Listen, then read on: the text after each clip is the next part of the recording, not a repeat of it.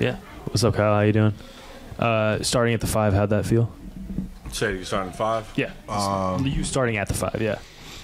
I mean, it felt fine. Yeah, it felt fine. I mean, you know, the league doesn't have crazy bruisers, so sometimes we could play small and, you know, it felt solid. What do you think changed there in the second half, especially in the third quarter? Was it just not knocking down shots for the whole team, or increased physicality from Orlando? I mean, Orlando increased their physicality, but, you know, a lot of it just boils down to our just inability to, you know, guard and switch in the fourth. And credit to them, they made a lot of tough shots, whether it was Suggs hitting some big shots, timely shots, Cole Anthony playing in the short roll at the end of the game, making us play in rotations, so it's tough.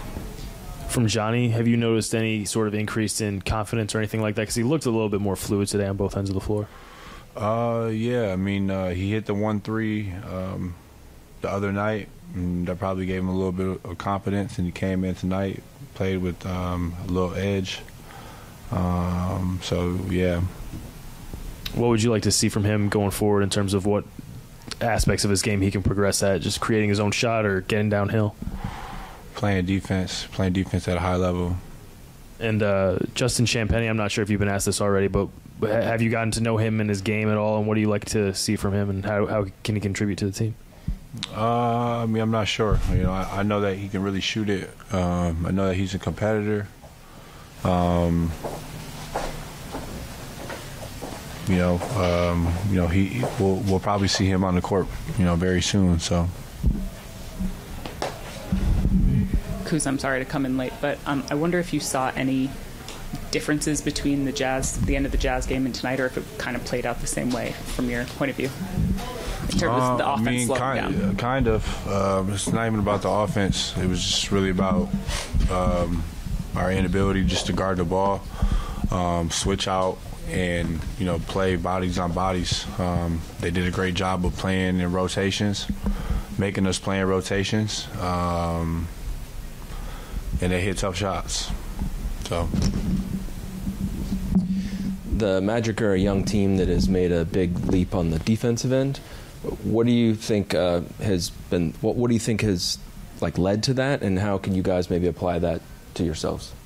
What can you learn from it, I should say? I mean, when you play defense, you have a chance to win games. They weren't winning games for a couple of years, and they just started playing defense. They started winning games. So how do you do that? You got to want to play defense and want to play team defense. So that's what we have to learn, and that's what we have to get to if we want to not be this type of ball club. So, what do you think Bilal needs to do to kind of finish this season strong after the year that he's had so far? I mean, he got to be confident. That's the biggest thing, you know. It doesn't matter if he shoots 2 for 10, 2 for 12. It doesn't matter. We need him to be confident because he's the future, and he's got it in him, and he's got a lot of talent in him. But you know, I think in this league, you know, confidence is just about above everything. So that's just what he has to find within himself. And I have confidence in him.